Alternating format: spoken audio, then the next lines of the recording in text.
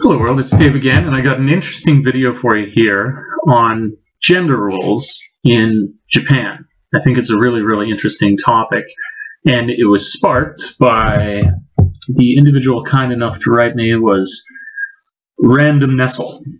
He's a 17-year-old guy from Finland, and he just generally likes to learn about different cultures. He's recently been very interested in Japan, and he's curious about gender roles in contemporary Japan, and he had a few questions for me that I guess were kind of floating around my head. It's just something I'd never thought to put down to a video here, but they're really good. So I'll read you kind of the gist of his email here, where he says, okay, this is a good email. He says, is the traditional family structure where the man is the breadwinner and the woman stays at home still strong? Or is it changing to a more Western family structure where both the wife and husband do work and house chores and so on and so forth? Let's see, what else? Which is more common in your opinion, double income or single income households? And are the younger generations more conforming to this change, or more conforming to the old standard, or are they reforming into these new changes? You know, do they have an interest in it changing like it is, or do they want to continue kind of the old guard? Let's see. He's got other questions here. Okay, this one caught my attention. He says of this, he's sent me a whole bunch of links as well about studies that he's been looking at. So it says, this one caught my attention. Is the amount of Japanese men who want their wife to stay at home really so low? As this article suggests, that not that many Japanese men want their wives to stay at home. Let's see. Oh, and one more thing. Do you think that Japan will someday be just as gender equal as Western countries, which really don't have any strong gender roles? That's a bold statement.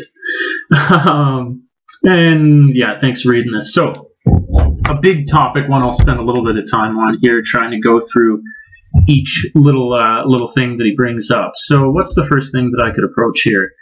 How much are things changing? I guess is a really good question to start. You know, because traditionally, to understand Japan is to understand that it's a very male-centric, patriarchal society, where the man is fundamentally the breadwinner. The women stay at home, raise the children. There was very defined gender roles, I guess you could say, in Japan, and it worked. They seem to be doing quite well, you could say, through time. They've done well enough. Their societies thrived, so on and so forth. But if you look at a lot of the research that my friend from Finland here has looked at, it does suggest, a lot of the research suggests that as they continually modernize, that this is changing. And so I guess the way that I answer this question from my perspective is to say, at what rate is it changing? I think when you do a study on a topic, you inevitably, I think in some ways, especially a social interest topic, you find what you're looking for. So if you are looking for change, you go into Tokyo, one of the biggest cities in the entire world, and you ask a bunch of women. And I think statistically, in a very modern city, if you talk to a lot of women, they're going to tell you that they want change. But I would say the greater question is the rate at which the change is occurring. And I would suggest that Japan is a very slow to change culture, at least socially. I wouldn't say technologically, because they were one of the few cultures that they didn't have any sort of time to get to know technology. When their country opened up the world, they went from, like no electricity on their streets to give it a decade or so, and suddenly there was electricity everywhere. So they're used to rapid technological change, but not so much social change. I think you get more rapid social change in a country when you have to contend with a whole bunch of different social values, and that happens in where you don't have so much of a monoculture, where you don't have just straight Japanese people. Canada is a perfect example, where you're trying to appease a lot of different people. You'll undergo a lot of change trying to make sure that you get it right for everybody, whereas if you got the one people like in Japan, it's going to be a lot slower to change. The old guard is going to be a lot more reticent in being replaced.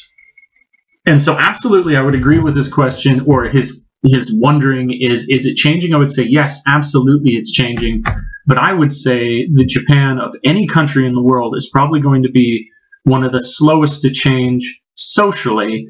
And when you look at a lot of these reports that you see, this person's gone out looking for social change, and they found it where when you're practically on the ground, when you're practical and you're just going from person to person, not so much looking for it, you can see how there's still very much that old way of living that it's kind of commonplace.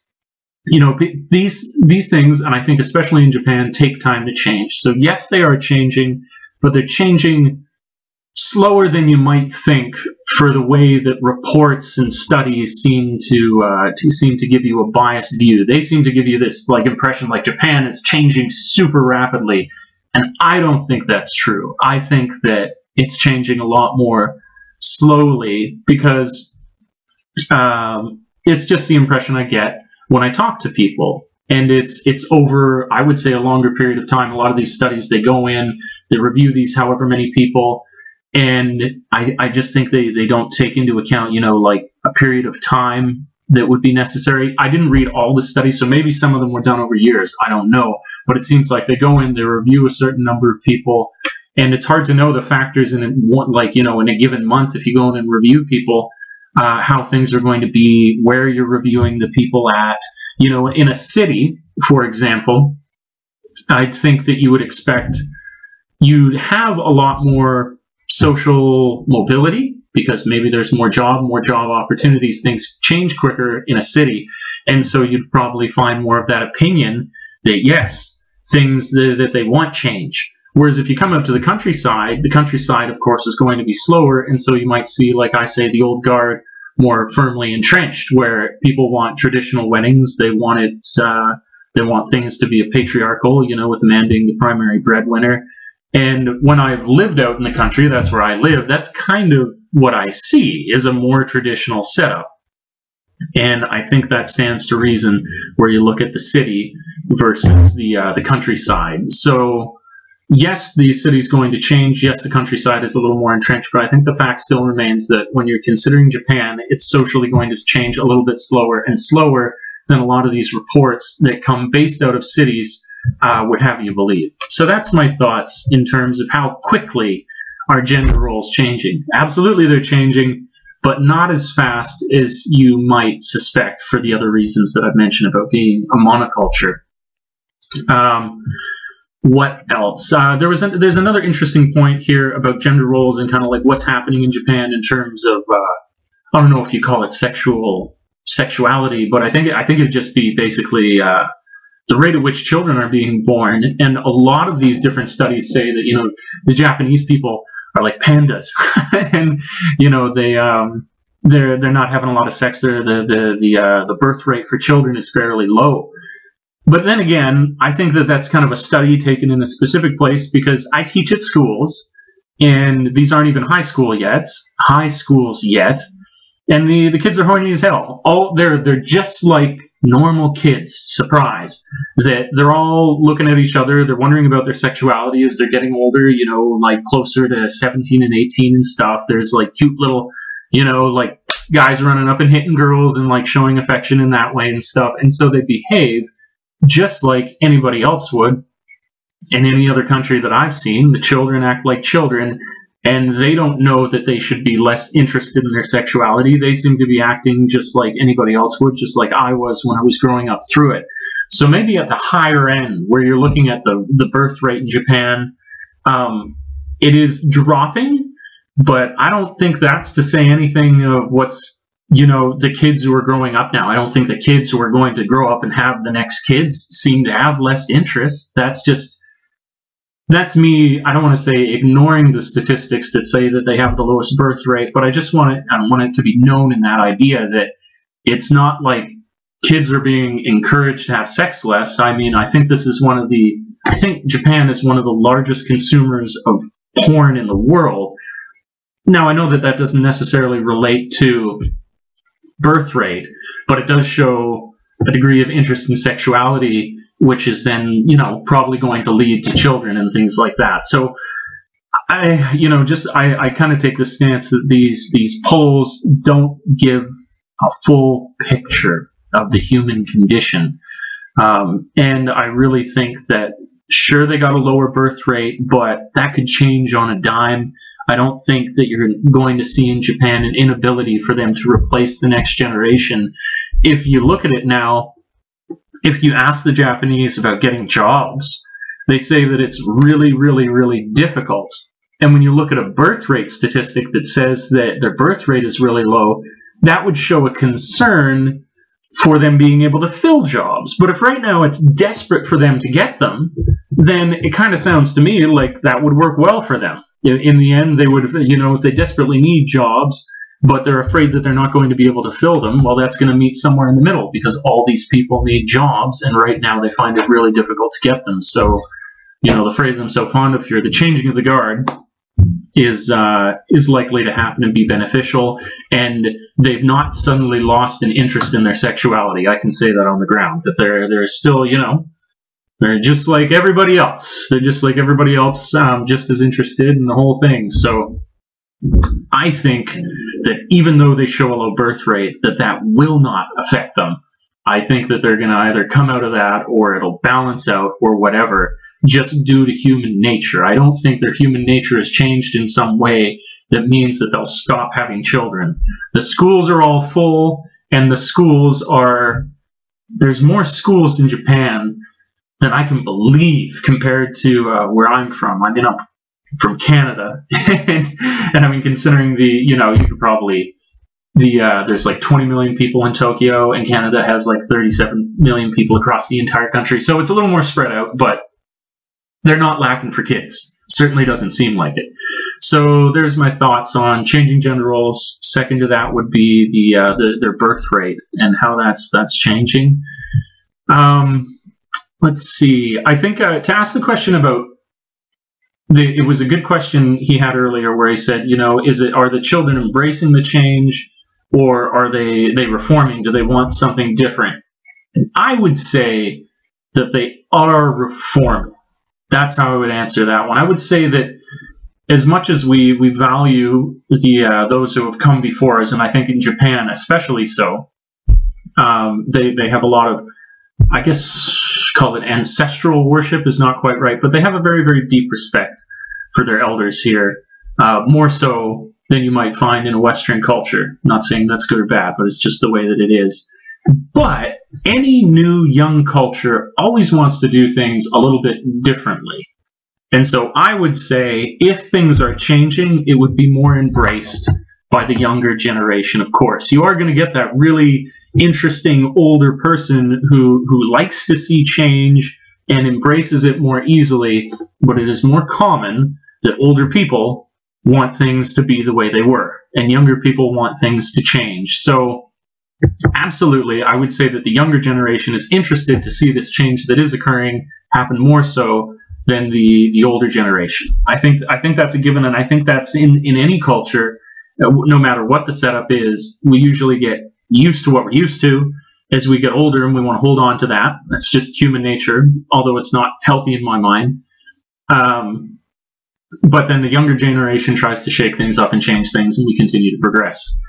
So absolutely, the younger generation does want this to change. Now, the final question, which I think is interesting. That's why I said this would ruffle some jimmies.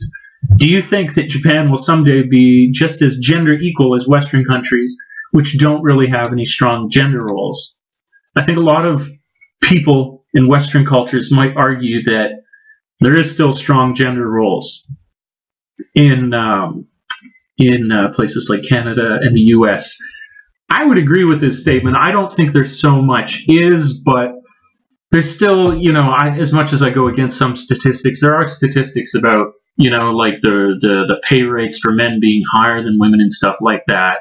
Well, that never seemed to be the case for me. I could never nail down a job that had me paid higher. On average, I saw women being more employable than myself. It's probably my own fault. But okay, to answer that question better than me just rambling there, do you think that Japan will have a gender equality eventually? I think that comes down to whenever we try and look and answer these sort of questions, we always want to give like a broad stroke answer as though we were all the same. Another issue that I have with statistics talking about the way that things will be when they ignore individuality. Now, in Japan, I think in many situations, it could be just as gender equal. And I think now there's a lot of relationships within Japan that see a gender equality, where a couple doesn't see one or the other being above, their partner, and they're gender equal. Just because there's individuals that make up a society, and there are those with, a million different values within that society, and some of them recognize that gender equality, or at least to be equals in a relationship, is a good thing, but on the whole, more of a general average doesn't see it that way. So I guess the question could be, do you think there'll be a greater average that lends itself towards gender equality? Absolutely, I think so. I think that just seeing each other in a relationship is a mutual partner, not that one is elevated above the other, is just more enlightened thinking. And I think the longer we survive and don't blow ourselves up, that we will continually move more towards that.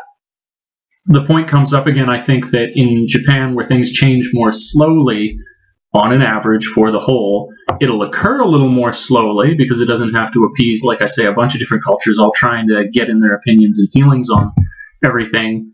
But it will happen as long as we don't blow our planet up, because we'll move towards a more enlightened state. And an enlightened state would see that we're no better or worse. We're equal contributors with different strengths and weaknesses for each other. And so that would naturally start to happen, whether it's Canada, Japan, or anywhere.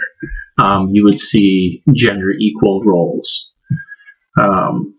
And so that about rounds it up for those questions. It was a really interesting email to receive.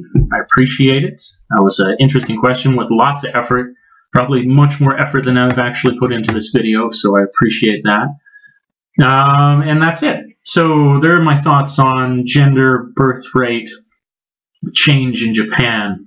There it is. So if you enjoyed the video, please do like, subscribe, share, all that good stuff. These are my thoughts. There'll be more of them.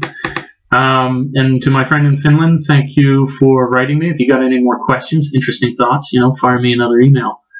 I'm going to put at the bottom of this video, song recommendation. I sometimes do that. It's called Inconsolable. I was listening to it today as I was filing my Japanese lessons.